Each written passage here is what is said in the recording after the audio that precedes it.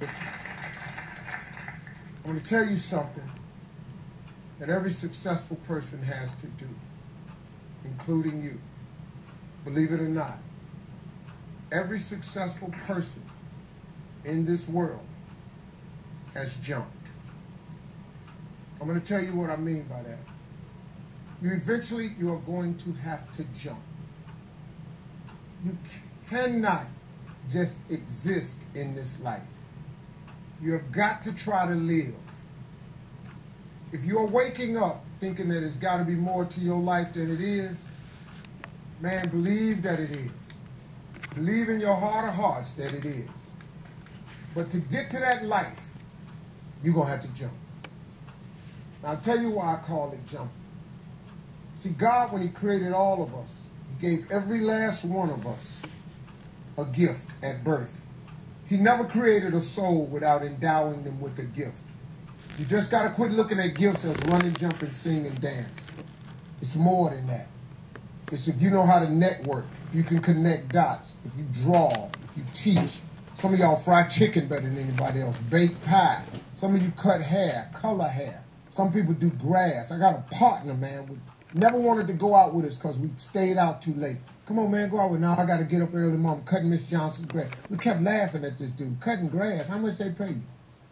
He got a landscaping company in Cleveland worth $4 million. Because all he do is cut grass. But he was gifted at it. I got a partner on a detail shop, make $800,000 a year detailing cars. He got 6 mobile trucks running around. $800,000 a year. All he do is detail cars. That's his gift. That's what he loved to do.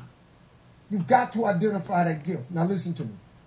When you see people in life, when you're standing on the cliff of life and you see people soaring by, when you see people soaring, going to exotic places, you hear about them doing wonderful things. Maybe you look up the street and your neighbor just gets a car every year and every 2 years. You know, how is he doing that? Have you ever thought, maybe this person right here has identified their gift and is living in their gift? Because your Bible says, this your Bible, says your gift will make room for you. Your gift, not your education. You go get an education, that's nice. But if you don't use your gift, that education only going to take you so far. I know a lot of people got degrees, man, and they ain't even using it. It's your gift. But the only way for you to soar is you got to jump. You got to take that gift that's packed away on your back. You got to jump off that cliff and pull that cord. That gift opens up and provides the soar. If you don't ever use it, you're going to just go to work. And if you're getting up going to work on a job every day that you hate going to, that ain't living, man. You just existing. At one point in time, you ought to see what living's like. But the only way to see what living like, you got to jump. And here's the problem. I'm going to just be real with you. When you first jump, let me tell you something. Your parachute will not open right away. I'm sorry. I wish I could tell you it did, but it don't. When you jump, it's not going to open right away. You're going to hit them rocks. You're going to get some skin tore off on them cliffs. You're going to get all your clothes tore off. You're going to get some cuts on you. You're going to be bleeding pretty bad. But eventually, the parachute has to open.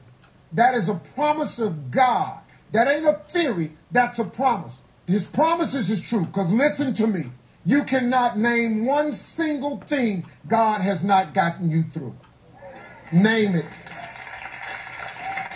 And if he ain't got you through it, he currently pulling you through it right now. And the living proof of it is you sitting in here. If he hadn't got you through it, you wouldn't even be here. So if he ain't never not got you through it, why would he not let your parachute open? It has to open, man. But you got to jump, though. Now, here's another thing. You can play it safe and deal without the cuts and the tears. And you can stand on that cliff of life forever safe. But if you don't jump, I got another promise I can make you. Your parachute will never open. You'll never know. You'll never know what God really has for you. See, your God has a wonderful life for you. Once again, I'm going to refer to your Bible. Now, you go down there, you memorize these scriptures, you don't apply them to yourself. Your Bible says that he comes to give you life and give you life more abundantly. If I were you, I would jump. Because that's the only way to get to that abundant life. You got to jump, man. You got to take a chance. Now, when I get through talking, there are those of you who discuss this in the car. Well, I got bills. And I got bills. Whether you stay on the cliff or you jump, you're going to have bills. Well, if I quit my job, I'm going to ruin my credit. If you got a job, you live in check to check. Even if you got A1 credit, you can't buy nothing else no damn way. At one point in time, man, do yourself a favor. Go see what God really do. God hold you up, man. He ain't going to let you fall. He ain't bring you this far and let you fall. Do yourself a favor, man. Before you leave this world, before you die, jump. Just jump one time.